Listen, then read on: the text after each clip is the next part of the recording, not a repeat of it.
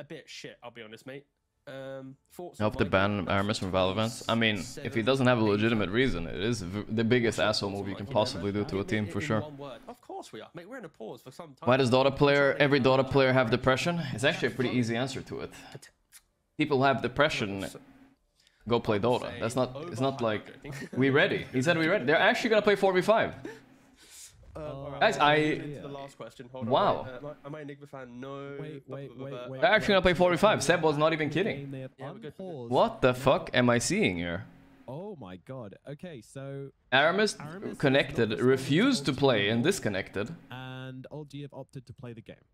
So Sebo's not fucking around. It's actually 4v5. They convinced him, okay, you don't have to play, just log in and connect. That's it. First of all, and he agreed. Aramis is okay. Maybe it's nothing too crazy. Wow. Maybe he does return eventually. So let's get that. That is crazy.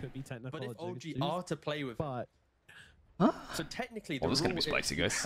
Can a team win 4v5? It is the old Geezers after all, I believe. I asked this last time because it happened before where a player. No, I think it's impossible. Venom's gonna get zoned the bottom. Officially start a game.